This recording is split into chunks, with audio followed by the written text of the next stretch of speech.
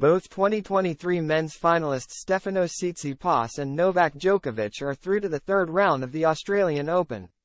Stefanos Tsitsipas has comically cited a selfish Novak Djokovic as the reason he's yet to win a Grand Slam event in his career.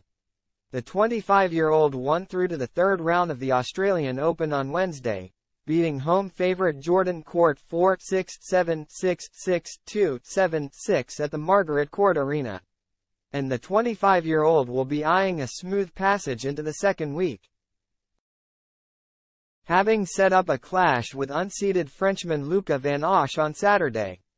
But immediately after his latest victory, he jovially took aim at Djokovic while being interviewed by John McEnroe. "What's it going to take for you to get over the hump?"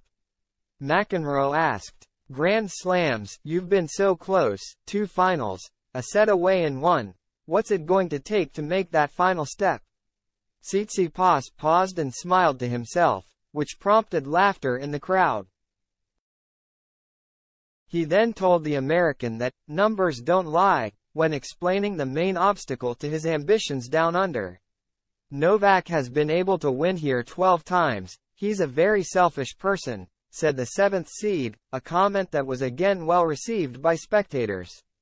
"So, I think if he manages to wake up one day feeling less selfish and has a sharing is caring more type of the vibe, then." Djokovic himself overcame a scare to beat an Australian player, overcoming Alexei Popyrin in 4 sets in what proved a feisty encounter. But despite his form appearing less than seamless so far, the Serbian remains the overwhelming favourite to take his overall Grand Slam total to 24 at Melbourne Park. "There are 2 scenarios," continued Tsitsipas. "Someone has to beat Novak that isn't me, or it has to be me. So either way, we'll have to find a way." The Greek star took on the 36-year-old in the final 12 months ago,